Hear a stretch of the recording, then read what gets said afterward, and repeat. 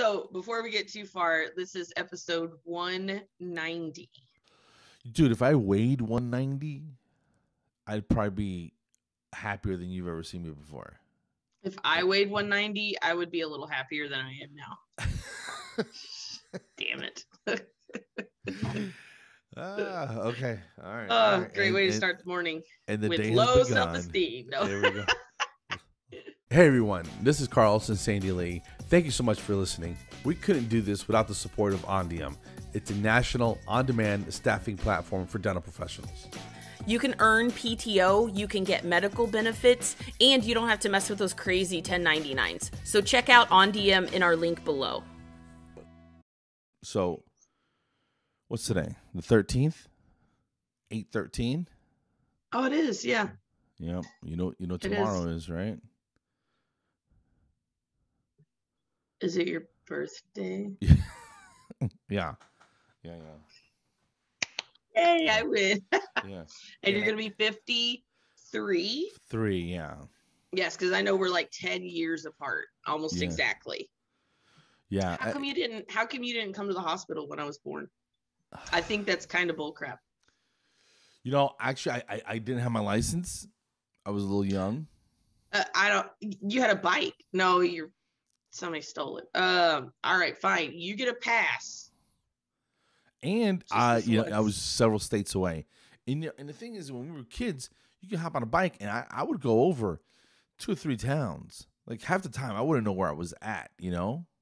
Wow. Yeah, we used to. That's because like everything's all smushed together, right? Yeah, like you could just stay on a sidewalk, cross the street, stay on a sidewalk, cross the street. Next thing you know, you're 4 or 5 miles away, and in another county. Shit was crazy. You know? It's adventurous. Like kids don't do that these days. I would don't feel die today, I think, if I try to get my fat ass on a bicycle and pedal. Well, that's why you have a car. Through those hills and, and stuff we used to do. And we would go, and some of my friends had 10 speeds, This was before mountain bikes, I think. I think my buddy had a 3-speed, kind of like a Huffy thing, and I don't know what it was. So it had like a low, medium, and high. So that was probably ideal. And then let's be honest. Let's be honest here, everybody. Everybody that had a 10-speed, if you're younger and you don't know what that is, then this ain't for you. But have you ever ridden one? Yes, my friend had one. I had like the little Huffy type. Like I had a boy's bike because I liked neon green. And for some reason girls' bikes didn't come in neon green. So I had a little with the rough like tires. A dirt bike we called them back then, right? Little knobby tires and stuff. Yes, and my friend had a beautiful pink 10-speed with the curled handlebars, and I got on it once. It was just too tall for me. She was a lot taller than me. So I got on it and I was like, I felt like I was going to fall off. So yeah, it's once you're on it and moving, it's good. Yeah. There's certain motorcycles that are low and kind of close to the ground. I like to be able to put both my feet on the ground. You know? Oh yeah. I like the flat like just a Harley. For stability. Yeah. There's certain bikes that are kind of low and they're easier. Some of the dirt bikes, the ones that are made to like go on tracks and mud and stuff. I don't know about flips. I ain't doing no flips. But they're super tall, so you got to stand on one leg, kind of thing. Like I got short legs, and and then if you get too much momentum going one way, and they weigh 400 or 500 pounds, so you got to be real careful. It's just unstable. I don't think I could do that. I could do that, but would I want to? No. Yeah, I would have to get off the 10-speed and straddle that center bar. Oh yeah. You know what I'm saying? Well, the girls, it dips down a little bit, so their skirt, because back in the day you're supposed to wear skirts, it could flow over the seat, so you didn't see their underwear or something. But for boys, I never understood that. Why do the guys have the straight thing? So if they like hit a bump and fall off the seat, they're it's like If you can't see that, guys, on the video, you need to go to YouTube, and that's exactly what happens on a 10-speed bike for boys. Like, dude, I can't tell how many times we all busted our asses on those things, bro. Jumping ramps, a piece of plywood and a cinder block. Yes. And let's see who can get the highest. Yeah. Who can knock out the most teeth. Let's go. You know what I mean? I hit a curb once. Oh. I was like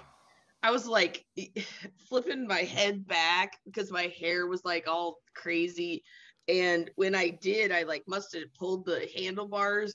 I hit a curb, flipped over the front of the bike. Man, I skinned my knee up. I probably took off like 45 layers of skin off my knee. I had a scar for a few years. And I was like riding my bike home crying, but blood down your leg, you know? Oh, yeah. Yeah. I didn't tell my parents. I just went in and cleaned myself up. And it stings. It hurts. I used to get scabbed up all the time, and it wasn't a big deal. It was kind of fun, you know what I mean? Yeah, but like I remember, war wounds, you know? I talked about the time I fell off my son's bike, right? Yes. Dude, I don't ever remember it hurting that bad. Like the scabs and stuff. Like the raw skin, the road rash. Yes. Sandy, that hurt. Every nerve was on fire. Dude. I think when you're a kid, you're just like a little slightly invincible, you know? You run into walls and you bounce off and you cry for a second and then you keep flip going. Down the stairs, tumble over yourself. Dude, I skinned myself alive and it hurts so bad. And I think, I don't know if as an adult, if things hurt worse now. I don't know if I have a nerve condition. I don't know what it is, but everything hurts so much worse nowadays. And it's a stupid problem to have. But yeah, so I'm turning big 53 tomorrow, which sounds kind of old, you know, but not really because I don't feel it. So I don't know what the hell. You know what I mean? I feel like the older you get, the less you feel like whatever age is old. Like when I was a kid, 40, that's old. Right. And now that I'm 42, almost 43, I'm like, that's nothing. 80, that's old. I know, right? But then I think about it.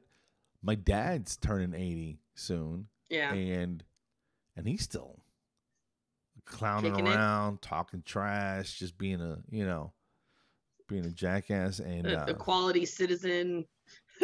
he's a funny dude, man. Pops is I'm glad I still got him. But I got the best present ever. I had another grandbaby born on Monday. Nice. And yes, little girl. And I'm gonna keep the name and all that private because we're a little private. Carlos.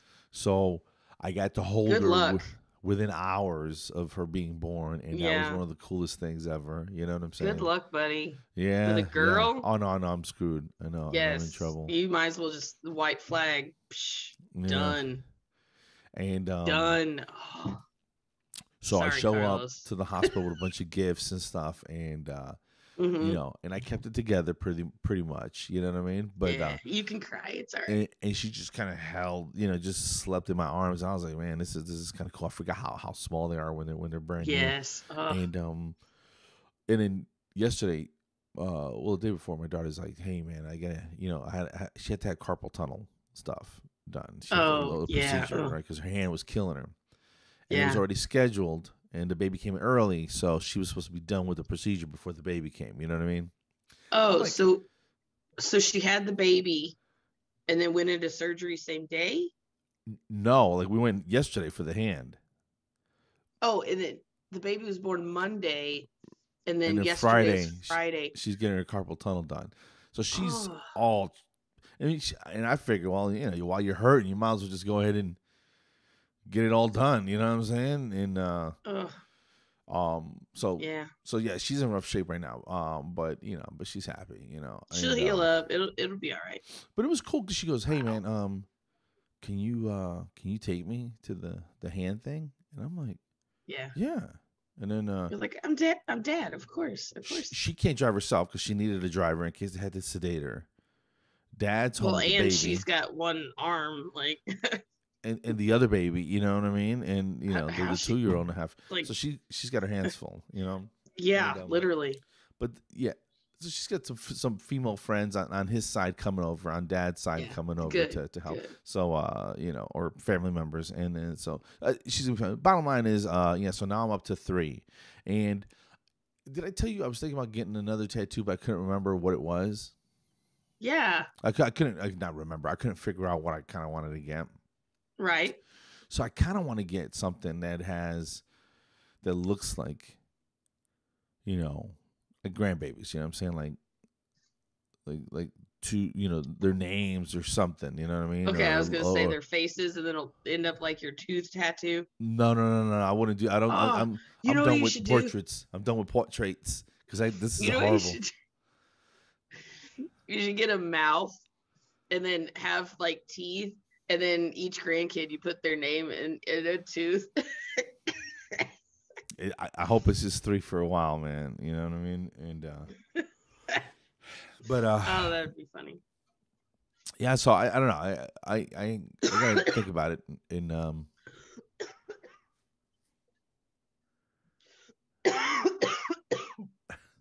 that idea got you.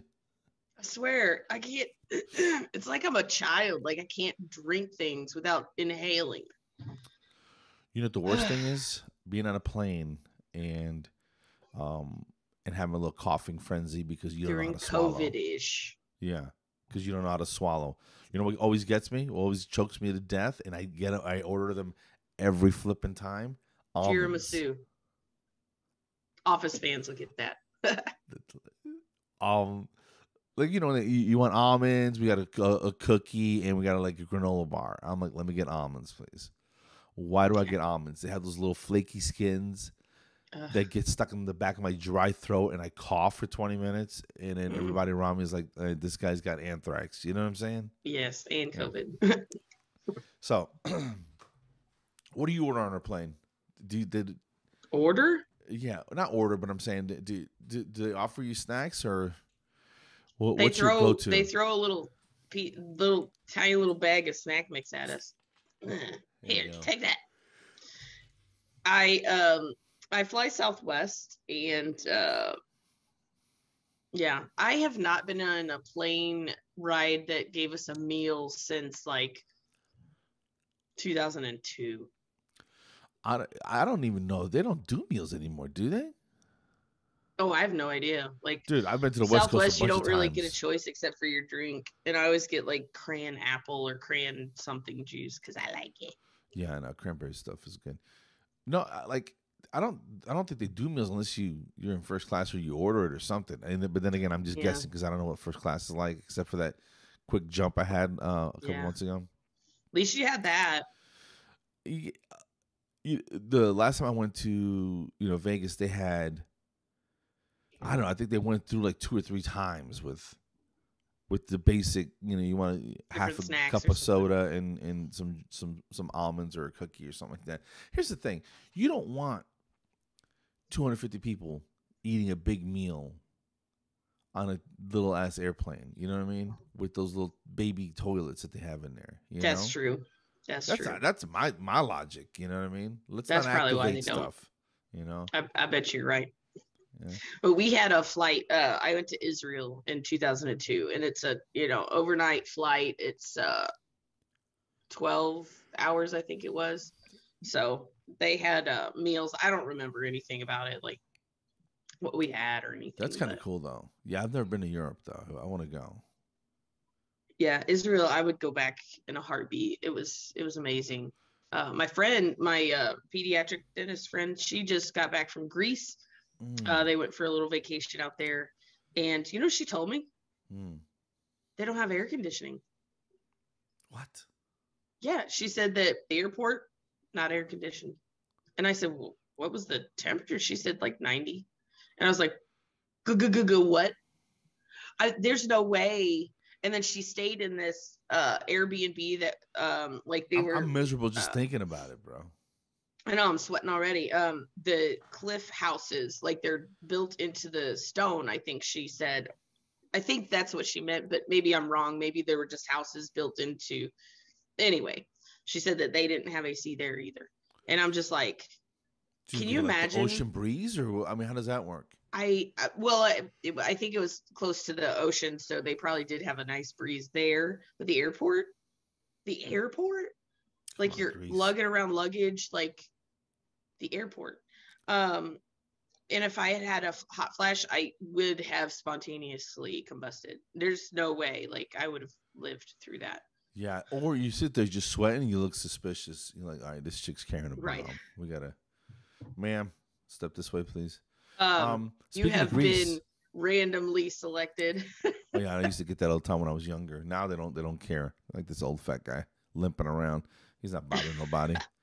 What if you're strapped with all these weapons?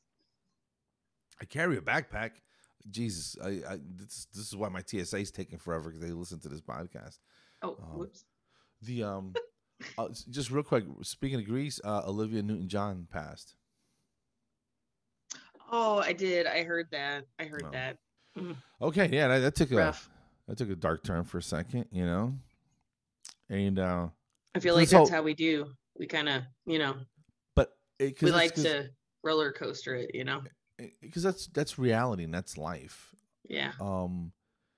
It's filled with ups and downs, and yeah. And that's why we do what we do, is because life is too heavy sometimes. You know, I hope I go quietly in a long time from now. You know what I'm saying? Yes. I'm the same way. I think I've said this before, but you know, I just want to do like in The Notebook. John and I crawl into bed one night. We're like 95 or 100, whatever, and we just go in our sleep together. Oh, it's beautiful. No. Yeah. Wait a minute. Aren't you a couple years older? Is that fair to him? What are you talking about? I'm just saying, if you're 95 and ready, and he's 83, that's not fair. No. I guess it's a little conceited, but I have always thought that, I would handle him going a little bit better than he would handle me going, more emotionally than anything else. Like, I feel like I just can't, it breaks my heart to think about him being lonely or something. You know what I mean? So I would rather him go and me have to deal with it than the other way around, if that makes sense. Yeah, maybe. I never thought about the sequence of it. Yeah, because you're supposed to go together at the exact same time. Yeah. I mean, if I'm about to go, I'm slipping something in his drink. Sorry, buddy. Take him with you. I have it all planned out. Yeah. And it's weird because both my parents lost their spouses, and they should get married again. Because they were married to each other, a long time ago. And, that's what I'm saying. I think my mom's out of the dating game, dude. She's like, yeah, I'm good. I'm done taking care of people. I'm like, Pops is doing good. And she's like, I'm done. I said, all you guys do is hang out and eat. And she's nah. Yeah, you literally like live in separate rooms and stuff. It's just, Yeah, just somebody there in case you fall down the stairs or something. So she'd rather be alone. She's like, screw that, son. Damn it! What did he do? No, and that's hilarious. Let's move on to a different topic that includes life. yeah. We might have to cut some of that out, man. Jeez, No, you can leave it because we're well rounded. Yeah. So last night we had game night. I had my friend Jess and my friend Aaron and their spouses Brian and Charlie and their kids Olivia, Peyton, and Tyler. They got in the pool. They're splashing around, having a lot of fun, and that's kind of like what I envisioned for the pool at some point. I want life and energy and stuff like that. Because when John and I get in there, we kind of like meander around, and then they're like jumping off the ladder and splashing onto the rafts and doing flips and all sorts of stuff, But we did a TikTok because every time Peyton, Aaron's daughter, she comes around, we did a TikTok a long time ago, and it got like 1,200 views, and she got so excited about that. So when we get together, we try to do a TikTok. So we did that. Fancy like dance challenge thing. Have you seen that? Yeah. Where it's like country song. Whipped cream on top, two straws. One thing because I got you. We're trying to do that for Nashville. Just a behind the scenes story, and the choreography we couldn't get it down because some of us, like your boy, have 2 left feet, and I didn't really want to do it, and so we just bailed on the idea. Did you? Oh, that would have been fun though. It would have been fun because people know it, and Oh yeah. I didn't know it. She had to like run me through the moves and stuff. She came up with the idea, but this morning I posted it late last night, and this morning it had almost 400 views, and I was like, she's gonna get so excited about it. That's hilarious. Yeah, I gotta check it out because that sounds cute, Yeah, and I used to, in Lighthearted, back when I was, before all the tragedy in my life, I used to post dance videos all the time, and one of them was the Elaine from Seinfeld, her dance. You gotta watch that video. It's in Lighthearted. You just search the like Elaine dance or something like that. Okay. And in the video, John's in the background, and he got more attention than me dancing because of his reaction. It was like hilarious. That's funny. And that was one of the first videos that they got to know John. Gotcha. And that's in the video. That is John. That is exactly John. Yes. There's a lot of like social media stuff where you see it's either the husband being you're trying to be funny, or the wife is is dancing and doing something silly. Yeah. And then the spouse is in the back like, what the? Are we doing this again? Or some guy's mom's yelling at him. There's this dude, I can't remember. I think he's Dominican. He's a Spanish dude, right? Yeah. And he gets into these crazy scenarios, and he's always yelling at his mom. And then they start speaking in Spanish, and she starts going off. And I'm like, yo, that reminds me of my mom. And then she always winds up smacking him, and they always put like a big slap sound in it. And it's just funny because he's like this big dude, and he's just ducking because she's just smacking the shit out of him. And it's a super loud Latino family, and she's just going to work. Mom's putting in the work, and the dude is hilarious. The dude is very, very funny. That is awesome. So that is awesome. Very funny. I reached out to a guy. I like how we switch topics. I reached out to a guy. What's next? Named Carlos Rodriguez, same name. He's a comedian also on the West Coast. I told you I was going to reach out to him, right? Yes. So I sent him a message. I was like, "Hey, man, we don't know each other, but apparently we're twins. I know of you, and I think it'd be awesome if we could work together somehow and just call it the Carlos squared, Rodriguez, whatever. Yeah, just we can have fun with it, Right. And I told him, I said, when I was going to Utah to do the dry bar, that I checked the website and it was his photo on the flyer with my information. So I called him and they changed it. He goes, oh, so you're the guy. He goes, I was in D.C. Yeah. In D.C. doing a show, and I get done, right? I was headlining, and then some lady yells out from the audience, and she's like, are you going to do any dental jokes? He goes, why the hell would I do any dental jokes? Like, why would I do that? So he did some, and he's like, that makes perfect sense. She thought that I was you, you know? And I'm like, dude, we got to get on there and just clear it up once and for all. Right. I think that would be awesome, though. But what do you think? Let's have him on the podcast. That would be hilarious. That story by itself is hilarious. And it's 100% true. You know what I mean? Oh, yeah, absolutely. I never even thought about asking him to be on the podcast. And ask him if he wants to be on here. Because he has one that's on the West with some pretty big time comedians. Maybe he'll invite us on there. Okay. Yeah, that's it. We're gonna get him on there. Make it happen. Okay. Make it happen. And I'm sure people have looked up his act, and he's a funny dude. But his language is a little bit more adult than spicier. Than mine. Yeah, and and again, I'm not a prude, but my core has been around, right. The and you want to appeal to everyone, right? But if you work the late club, the late night, then you have to, you gotta do what you gotta do. Hey, Thursday so can you imagine being the lady in the audience just waiting for the dental jokes, and then it gets done, and you're like, "What, dude? What just happened? Yeah, where's the dental jokes?" We lost a fish in the house. My son had two those fighting fish. Oh yeah. But there's a divider in the tank. Yes. Right? Yes. Well, yes. one of them didn't make it, and I'm like, did he get a hold of him? What? He's like, no, man, just it wasn't doing well. So you know what happens though? If you leave them too long, like to where they can see each other all the time, they're always in that fight mode, and it's too high stress. That's like if we were always running, if we were always running from a bear, always. Like at some point you would just drop dead. So like every time you went out to the driveway, there's a flipping bear by the mailbox, just like yes, just milling about. Yeah, but in their case, they literally like they're facing away from each other. All of a sudden, they turn around and bam, there's a bear. Every single time, like, okay, I'm gonna turn around. Yeah, that's still there. That's too stressful. I never thought about it, but all right.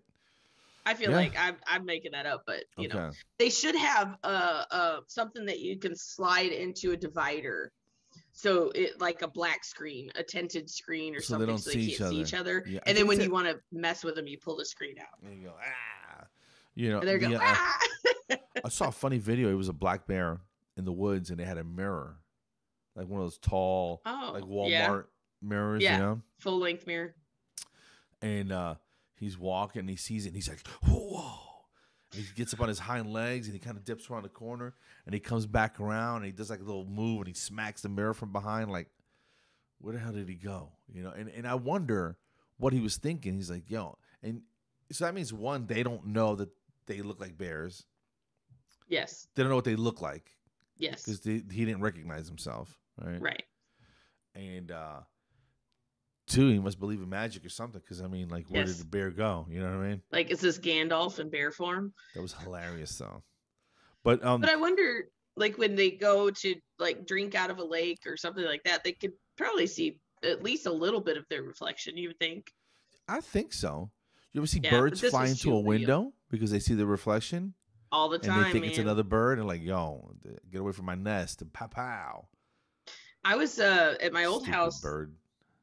The windows are right above the koi pond, and it was we had quite a bit of snow, and I heard this bam, bam, like two bangs, and I was like, I went over to the window, and there were two birds that fell into the snow, like they're buried in the snow, and I was like, oh my god! So I grabbed a shoebox and I ran outside and I picked both of them up and I put them in there. One of them was like hobbling around. I think it was like a robin. And then one was a cardinal. One of them didn't make it. And then I was trying to like be nice to the other one, and it like tried to bite me. And I was like, okay, well, you look fine. You're going outside. Yeah. And he flew away. Oh, dumbass. Can you imagine? Oh, hitting, like flopping into the snow, like they would have died. Well, one did, but anyway, I saved a life that day. I've saved a life a few times. Like my little sister, she was choking on popcorn. She ran in from the kitchen to the living room. She kind of just fell onto her knees, and like her face was turning blue. Oh yeah. So I got behind her and I did the Heimlich maneuver. You know, I mean, we've had a couple dental emergencies. We just had one where a lady kind of passed out, or I thought she was having a seizure because she was kind of shaking and stuff. But that's scary. Yeah, it's crazy. But that is why dental hygienists are trained for dental emergencies. There you go. Yes. They're not just cute and clean teeth, you know? Save lives out here in these dental streets. Okay, at least just clean teeth. We don't have to. You know, I don't want to be in those stressful situations. You know what I'm saying? Like when I was in the Navy, I was a field medical person. So like, the Marines don't have medical people, so we would be in with them, like in the movies when they call it medic. Yeah. You know, that's you know, we come up, we try to patch them up and that type of thing. Again, this is and I was trained with technology that's over 30 years old at this time. I'm sure they have way cooler shit. You know what I'm saying? Yeah. The point is that the training they did for us was, you know, with, you know, machine guns and stuff like that, and you just sort of try to simulate, you know, the stress of battle. Even though you know it's fake, it's still stressful, you know? Yes. And that's a little bit too much stress. I don't want to be around that much stress, but I think I could handle it if it happened, but I wouldn't like it, if that makes any sense, you know? Right. I don't like to be in those emergency situations, but some people like that stuff. They like the adrenaline. High adrenaline type stuff. You keep that, bro. I react well to emergencies, but you know, I don't know where that comes from. Like, I snap into action. You go call 911. You record blood pressure, blah, blah, blah, you know. Well, somebody's got to take control, and most people are waiting to see, should I do something? And you know, again, I don't want to get in a dark situation, but somebody's got to make a decision and move. You have to go towards danger sometimes, and to get out. Yeah. All what right. do you think? I think we're good. Shut her down. 190. 190. Yes. Target. Yes, we're gonna have to do something like kick ASS for episode 200. Yeah. It'll so if amazing. if no peppers. If you guys suggest something and that we do on the podcast, or eat something, I don't know. We should probably drink something. Gosh. We should probably because then they're gonna tell us to eat those live octopus that the Japanese or wherever. Their legs are like trying to crawl out of your mouth while you're eating them. That's the kind of crap they would tell us to do. Choke on almonds. You think I would die trying to swallow live octopus? You know, dead almonds almost kill me every time. A live octopus is definitely gonna take me out, bro. Yes. I said we have a drink, man. I said we should have a little sip or something. You know. I think we should. Yeah. Yeah, just like nothing crazy. No shots of moonshine. We'll figure it out. We got some time. That's like 2.5 months away. A couple months away. So yeah, that'll be fun. But I'm pretty much done, guys. Life is good. Yep. Enjoy yourselves, and go floss yourselves for sure. As always, go floss yourselves. All right, cool. Later, guys. Thank you. Bye. Bye.